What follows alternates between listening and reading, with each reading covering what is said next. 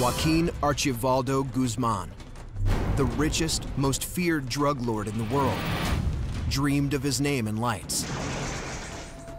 Hollywood was going to immortalize him. He stood only 5 feet 6 inches tall, but with help from 2 glamorous movie starlets and an Oscar-winning actor, El Chapo would be bigger than Pablo Escobar, bigger than Scarface. Then, suddenly, the lights went out. And it was Hollywood's rebel with 1,000 causes who flicked the switch. If any Hollywood celebrity would get mixed up in a caper like this, it would have to be Sean Penn. It's crazy.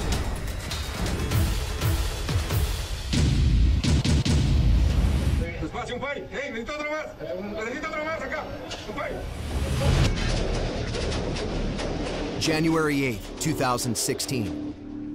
Mexican Navy Special Forces, Army, and federal police converge on a house in northern Sinaloa, Mexico.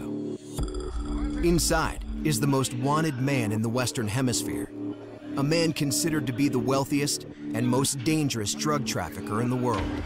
A man who's embarrassed the Mexican government by escaping from 2 of its maximum security prisons. Amid the gunfire, the suspect slips away through a hidden tunnel, but he's captured in the street after hijacking a car. A few hours later, the suspect is paraded for the media. Then, he's returned to the prison he'd escaped from 6 months earlier. Joaquin Archibaldo Guzman, public enemy #1, has come to the end of his last tunnel. And the saga of the murderous drug lord they call El Chapo seems to finally be over. But not so fast. Within hours of his capture, a bizarre only-in-Hollywood story would emerge about what transpired while El Chapo was on the run. If his capture had all the elements of an action movie, this story has even more. There's action, all right, along with mystery, drama, intrigue, romance, even comedy. And there's a woman in the picture. In fact, there are 2. But the big news is his male co-star, a 2-time Oscar winner. As the official story has it, Sean Penn met the fugitive El Chapo for an interview that he hoped would reopen a dialogue about drugs in America. He came away with something very different. Es exclusivo para la señorita Kate Del Castillo y el señor Sean Penn. And the story of what really happened behind the scenes, who was involved, and what everyone got from it has never been told. Until now. It's the kind of story you really couldn't make it up. Hollywood actor sitting in a 5-star hotel gets this idea to go interview a drug lord for a rock and roll magazine, and then the police capture the guy who's on the lam, who escaped from prison by digging a tunnel through his shower. I mean, you really couldn't make this up.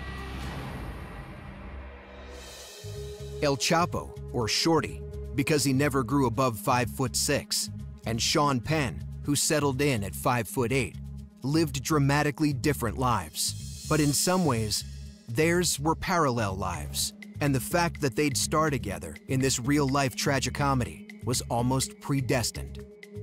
Chapo is a mythological figure in Mexico. He's like Robin Hood. In Mexico, there are 32 families that own the country, and if you're not born into one of those families, your chances of success are rare or nil. And so he is seen as a folk hero because he was able to break out of his impoverished situation and become a megastar. Sean Penn's a pretty unusual character. I can't speak for Middle America, but my guess is that he's perceived as somebody who's one of those Hollywood liberals, who's a little bit of a loose cannon, who is kind of this rogue guy who's going off and doing kind of crazy things. But he doesn't care what Middle America thinks, for sure, anyway, so.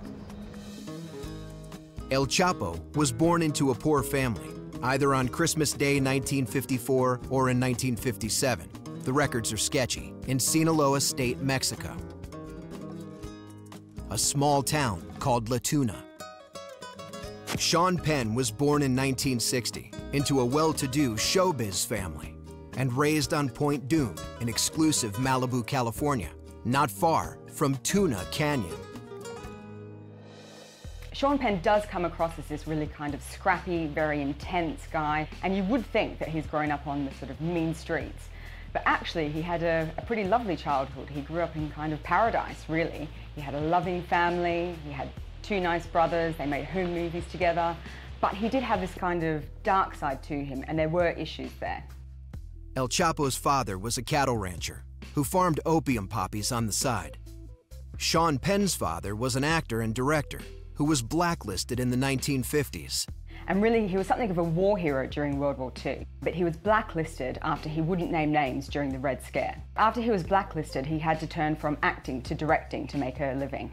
And while Sean Penn got his first TV role at 13, his father cast him in Little House on the Prairie. El Chapo was 15 when he started up his first marijuana plantation. Look, as far as people there are concerned, is that it's very uppity of America to blame these people that had no other option but to sell drugs. The problem with drugs is that the immense amount of money that it brings corrupts everything from the corner cop to the president. You know, yeah, you could do something else. You know, that's an excuse. But I'll tell you, Sinaloa is a state in Mexico that has always been famous for this. Before Chapo, you had Caro Quintero, and before him, you had the... Sorry, we're gonna wait this plane, sorry. That's El Chapo. By the early 1980s, Sean Penn's future interview subject, El Chapo, was coordinating shipments for one of Mexico's major drug lords. Sean Penn was making his mark on Hollywood in the movie Fast Times at Ridgemont High. He started out as this very iconic character, as Jeff Spicoli, which is sort of this image of this pothead, idiot guy. 1985 was a game-changing year for both men. The murder of an American DEA agent led to the arrest of the leader of the Guadalajara drug cartel and El Chapo's rise as a drug trafficker. And an encounter with a pop star led to the near downfall of Sean Penn.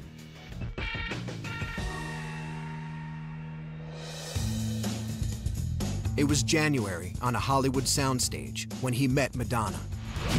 She was shooting the video for Material Girl, the song that would define her image. So she was this kind of sexual revolutionary who really thrived on attention and drama, really.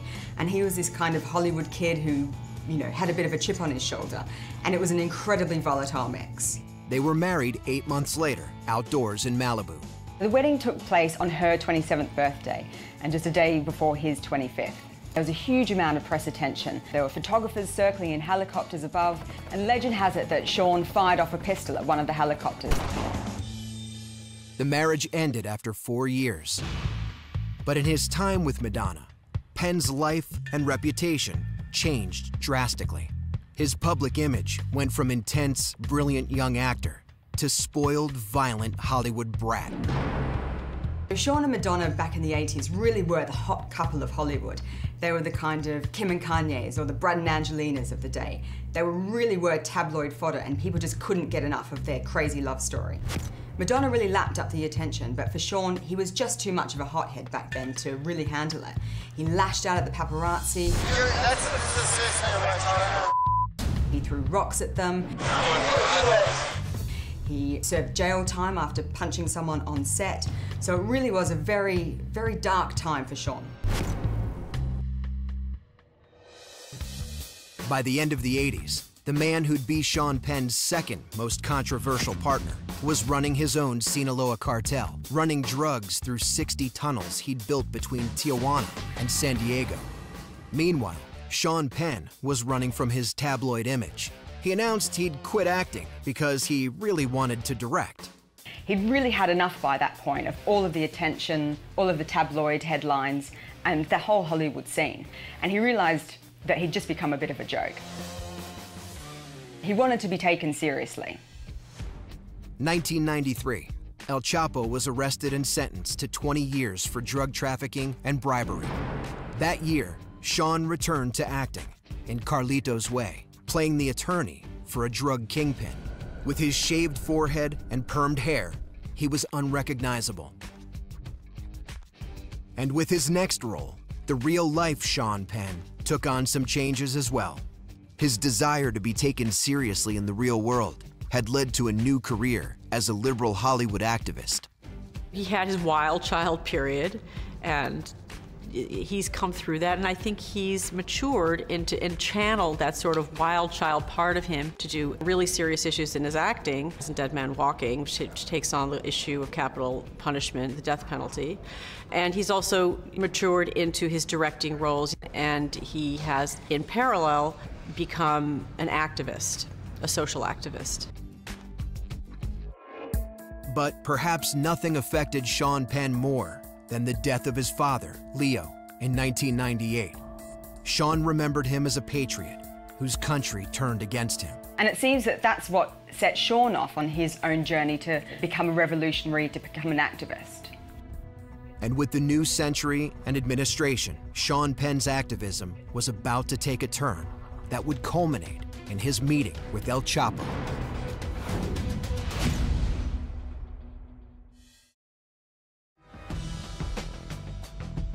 In 2001, to the great embarrassment of Mexican authorities, El Chapo bribed some guards and escaped from the maximum security Puente Grande prison in a cart of dirty laundry.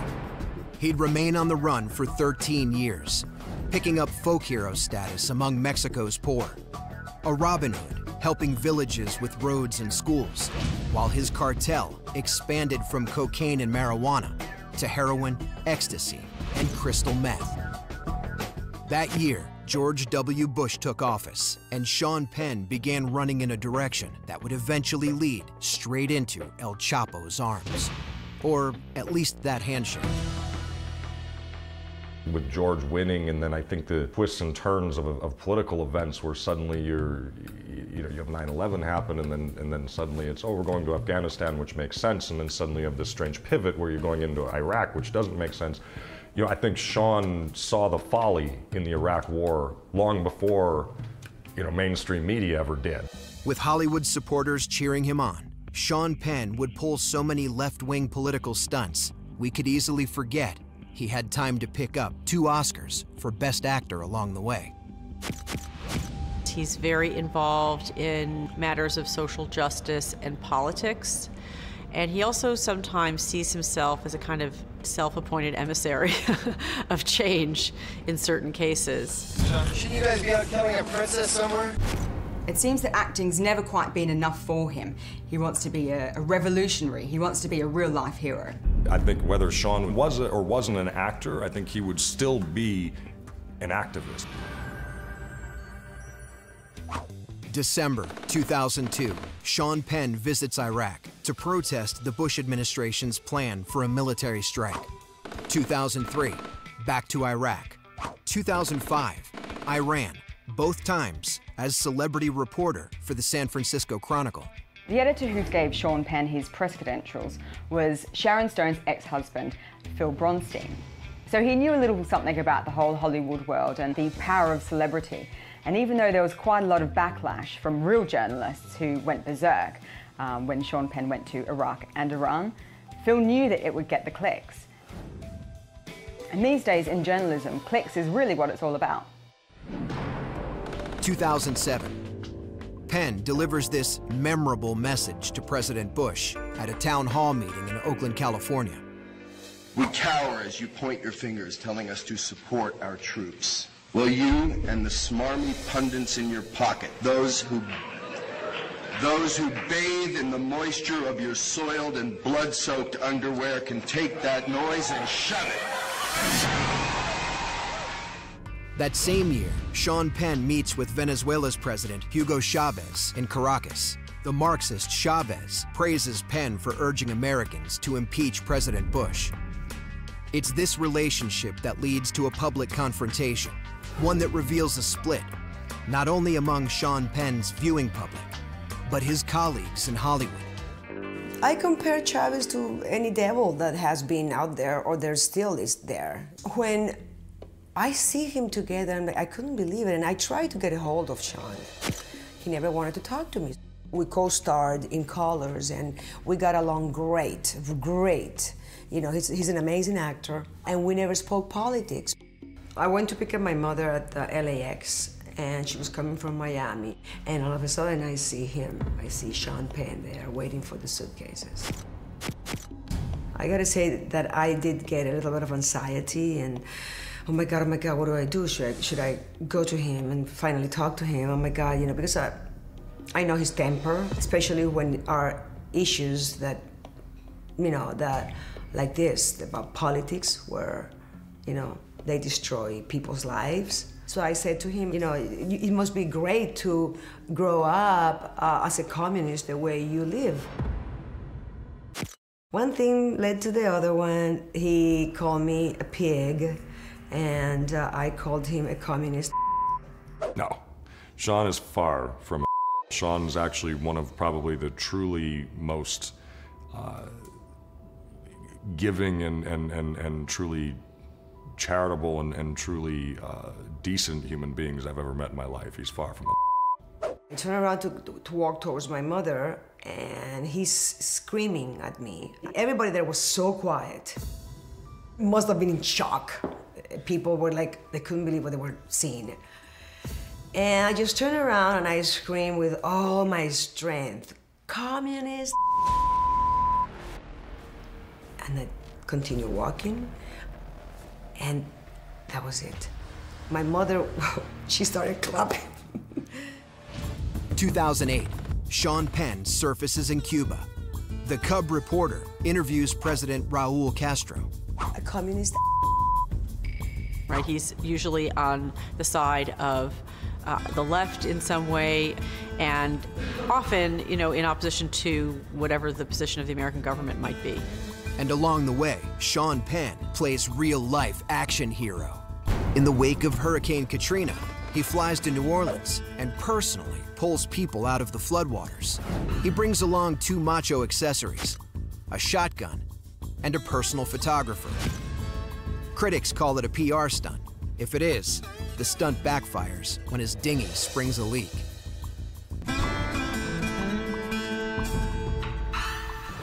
Then there's Haiti. After the 2010 earthquake, Penn wings in to the rescue. He brings in medicine and doctors. Personally runs a camp for thousands of homeless. He moves there, always armed with a Glock pistol in his waistband. 2012, in Pakistan, visiting flood-stricken villages. 2013, helps free an American from a Bolivian prison. He's not afraid to go down and get dirty and make things happen in the name of helping people.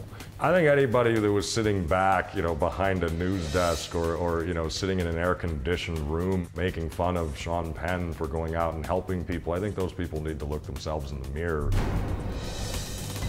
I think his heart is in the right place, and good for him, you know. He decided to do something social with his fame, and for that, you got to give him credit. I'm not kissing his ass. I think his politics is whack, but you know, he means well. He at least is trying to do something with his fame, and for that, for that, I take my hat off to Spicoli. And then comes February 22nd, 2014, the 5th anniversary of the night Sean Penn received his 2nd Oscar for Best Actor. El Chapo, on the run since 2001, is trapped in a beachside condo in Mazatlan, Sinaloa. When the feds bust in, he's naked in bed with his beauty queen wife and an AK-47. He's arrested and taken to the Federal Readaptation Center No. 1, the maximum security prison. He won't be there long. While in hiding, he'd made a new friend, a glamorous pen pal he hopes will make him immortal. And the wheels are about to be set in motion for Sean Penn's greatest and most controversial adventure yet. While El Chapo was on the run for 13 years, he was described by the U.S. Treasury Department as the most powerful and wealthy drug trafficker in the world. Forbes magazine listed his worth at $1 billion, and the FBI claimed he was responsible for 70,000 deaths.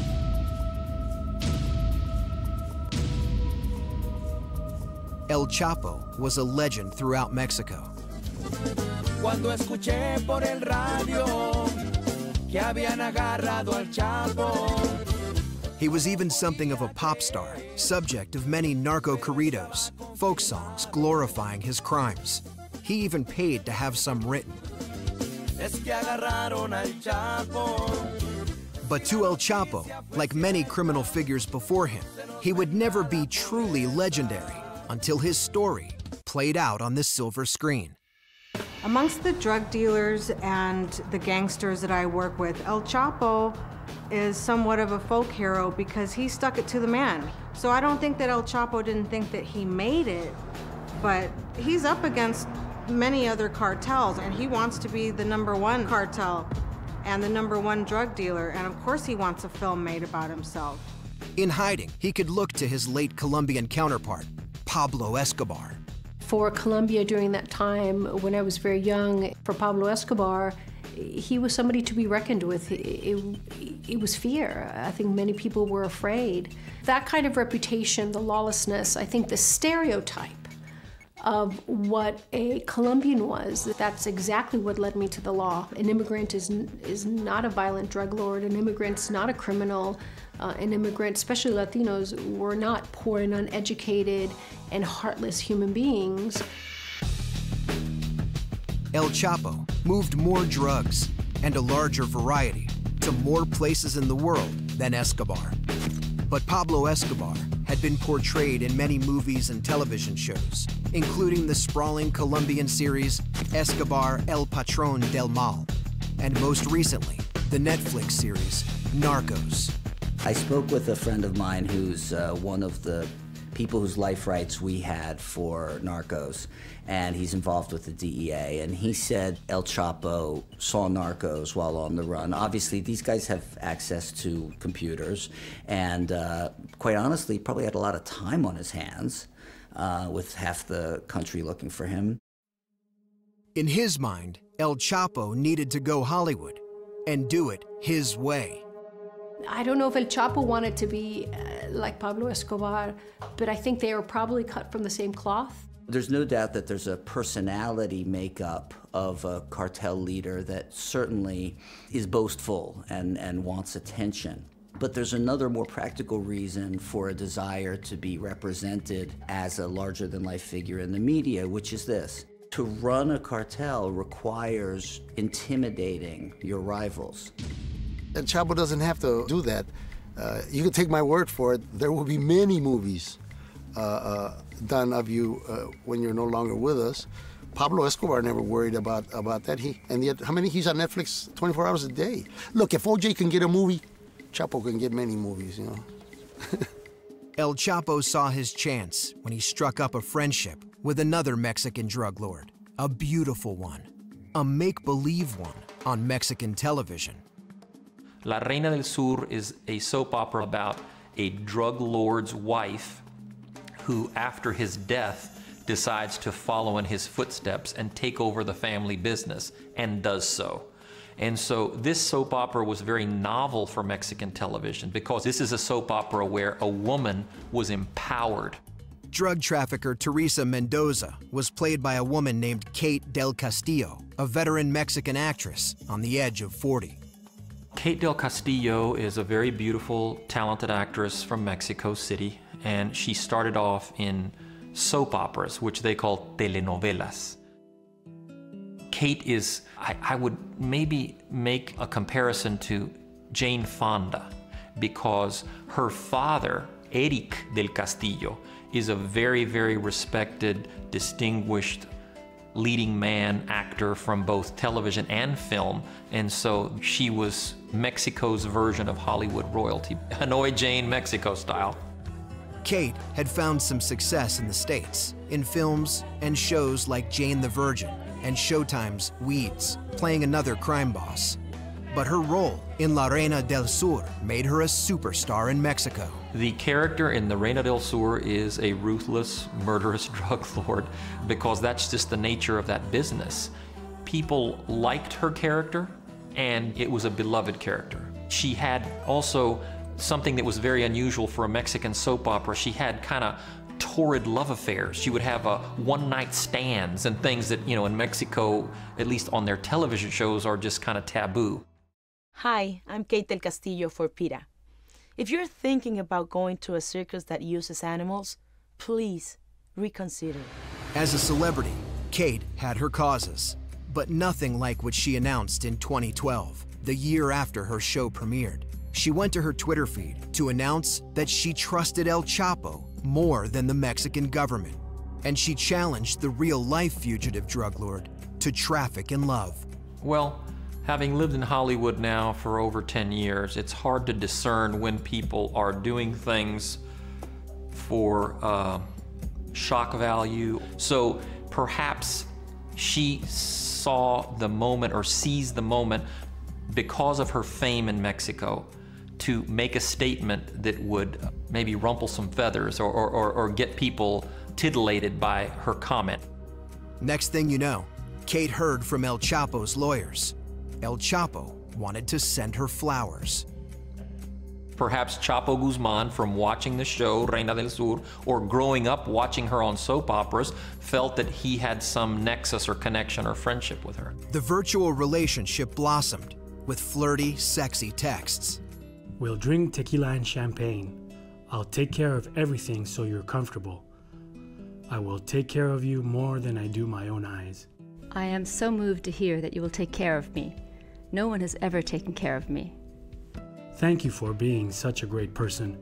You are so beautiful in every way.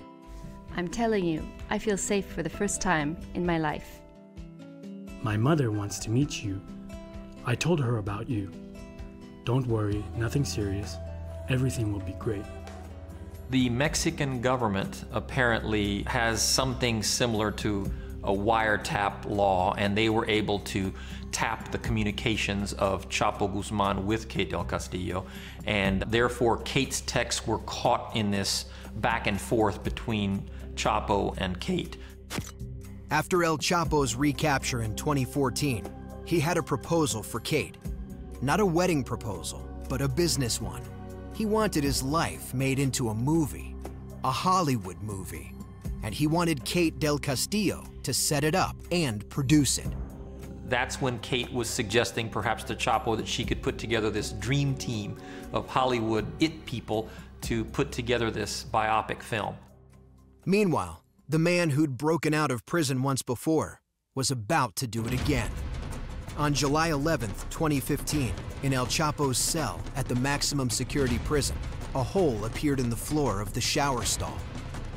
A security camera showed El Chapo stroll casually into the stall and drop out of sight. Talk about Hollywood. El Chapo's team of engineers had spent 3 months in Germany studying techniques for digging a tunnel, avoiding underground water platforms. The tunnel cost a few $1 million. It had lights, ventilation, and a rail line on which a mounted motorcycle would speed him to a construction site a mile away. Once he was able to escape, Chapo's lawyers sent a text to Kate saying he got out. And she said, "Yes, I know, I couldn't be happier." The escape didn't put the brakes on the movie plans. Kate found a Hollywood producer and asked him to be her partner on the project. Fernando Sulichin brought in his partner, Jose Ibanez. Both Argentinians who are big-time players in Hollywood. They work often with director Oliver Stone. The next step was setting up a meeting with El Chapo to make things official. And this was where another Mexican actress stepped in.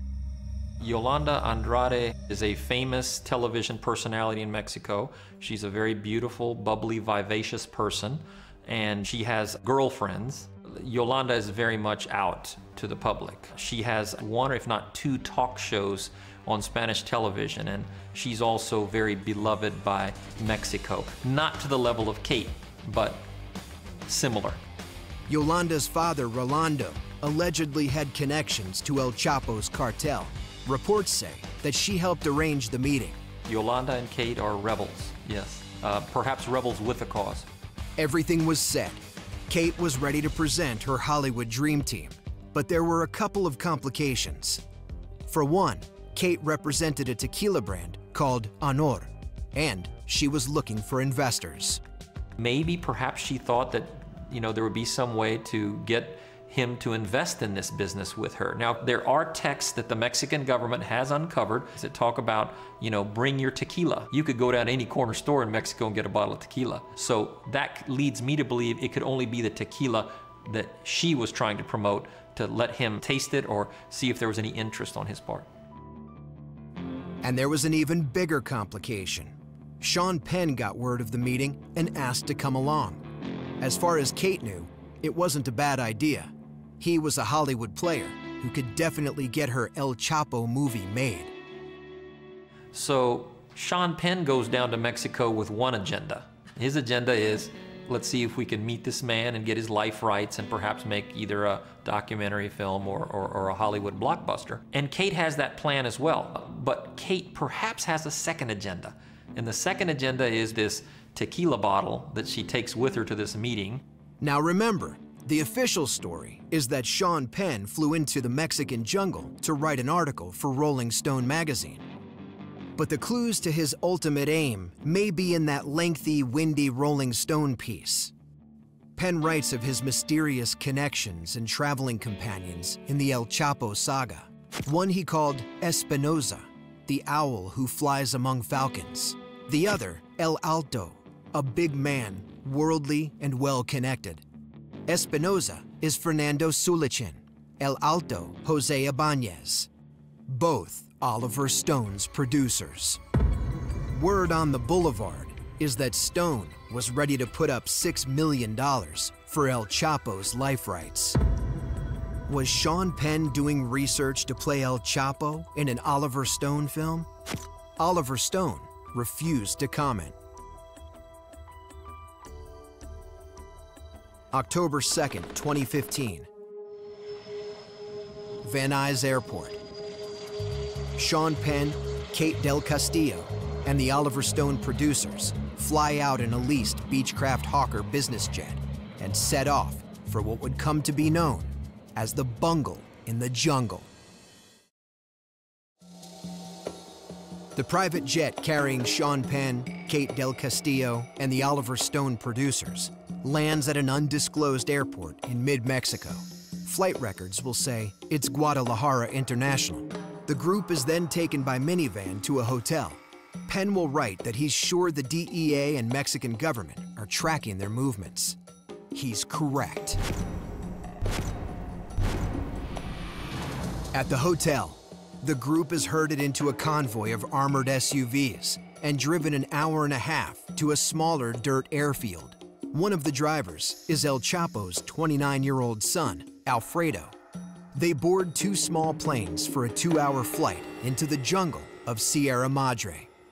It's another exhausting 10-hour truck ride before Penn and his group arrive in a jungle clearing. And finally, there before him, the little man himself, El Chapo Guzman.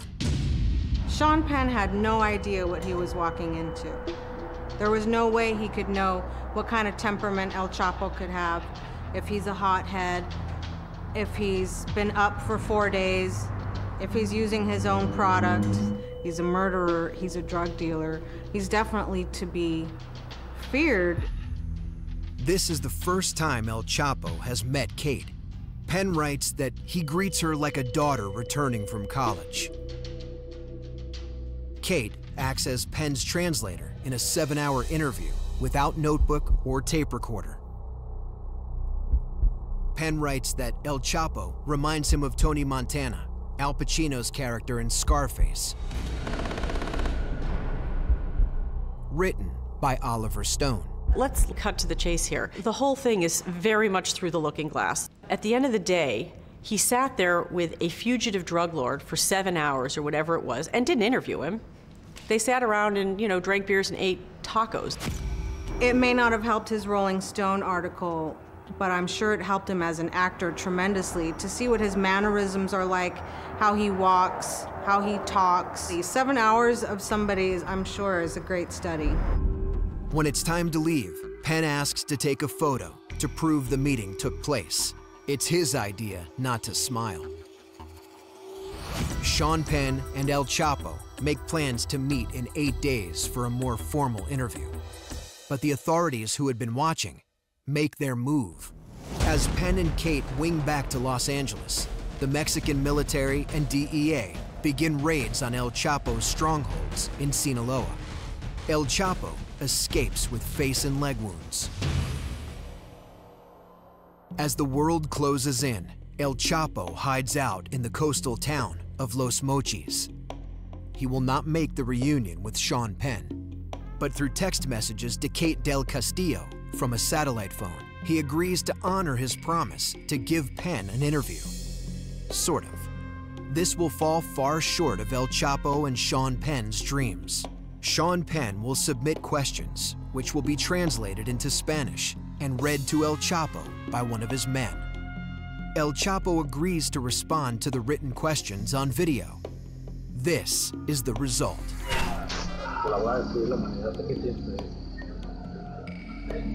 Bueno, eso es una realidad. The video runs 17 minutes. Sean Penn provides the questions he apparently presumes everyone wants to ask the most powerful, wealthiest drug lord in the world, a man with $1 billion responsible for 70,000 deaths. ¿Usted tiene algún sueño? ¿Sueña? Lo que es normal, pero estar soñando diario no.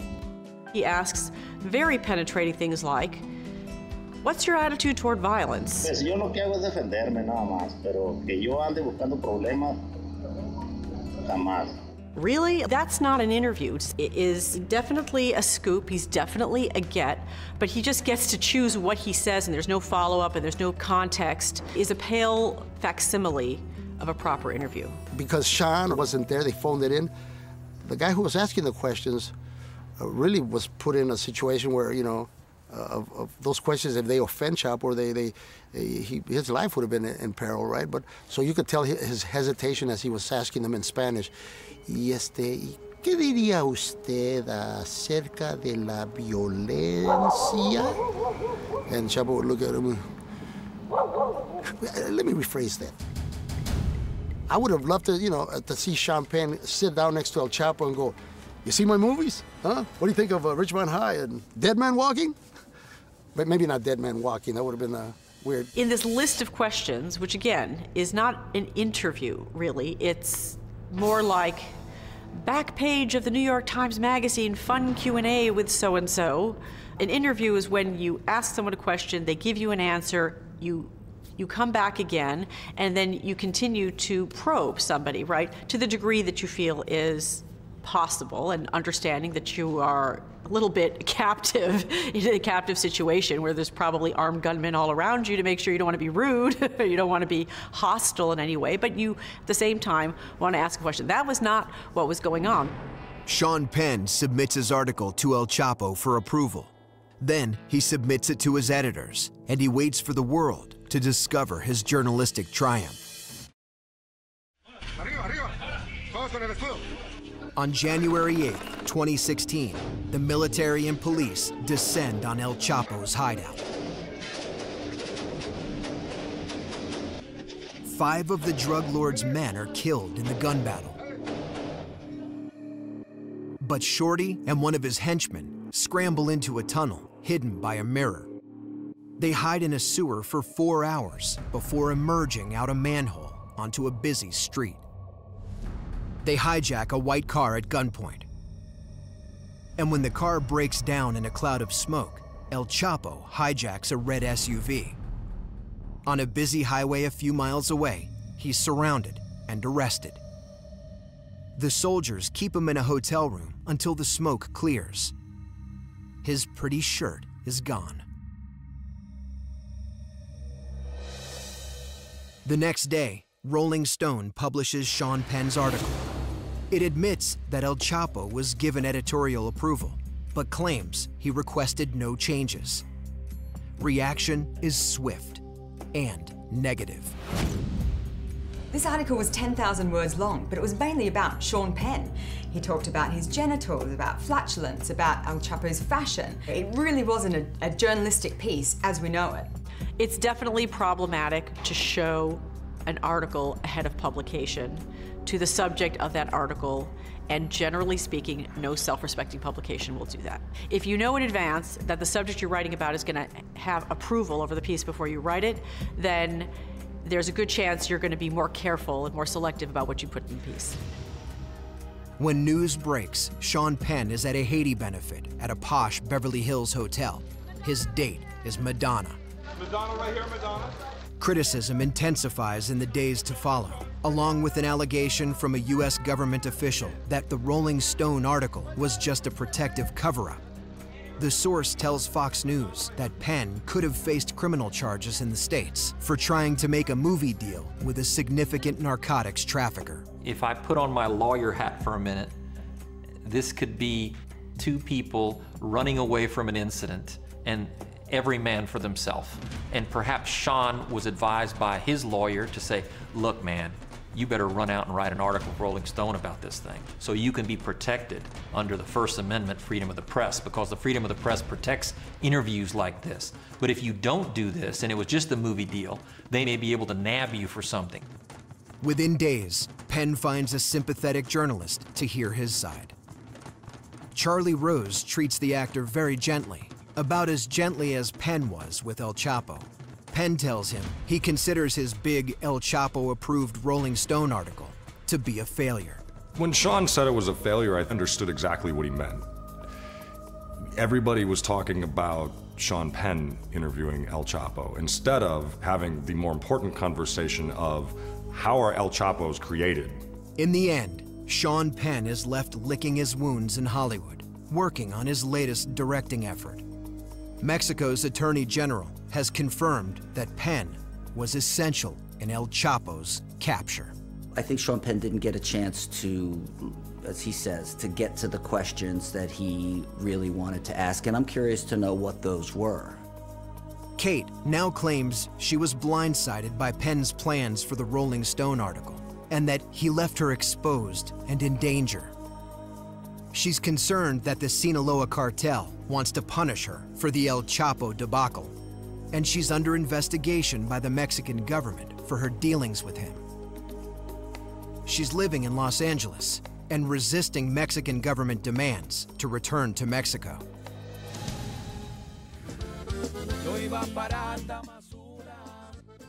And then there's El Chapo, waiting to see if he'll be extradited to a prison in the United States, where a third escape would be less likely. In prison, he complains that the barking of guard dogs and a nightlight interfere with his sleep. And for the first time, El Chapo is not allowed conjugal visits.